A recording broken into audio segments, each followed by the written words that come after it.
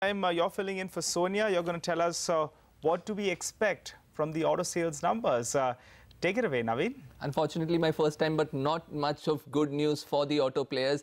Majorly because, as we know, like other products, inventory unwinding has been happening at the dealer level. So that will cause some pain to the auto manufacturers as a whole. But now I'll go segment wise, and remember there are a few outliers also. So if you see tractors and the MNHCV segment, that will be the one which will be deeply hurt. On the other hand, two-wheelers are expected to be more or less stable in terms of their performance for June, majorly because of the rural demand growth recovery that we are seeing. But in terms of companies, the two outliers when I talk to dealers or the analysts, what I understand is Maruti as well as Eicher Motors.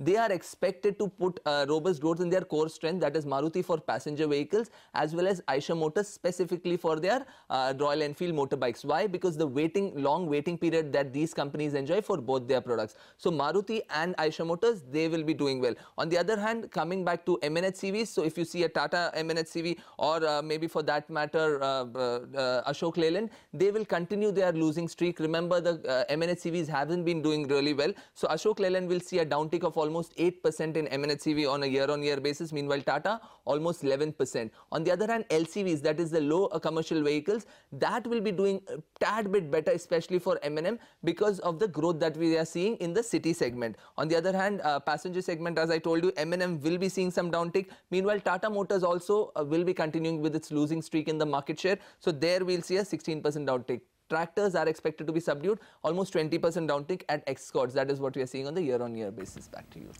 Okay, Navin, thank you very much.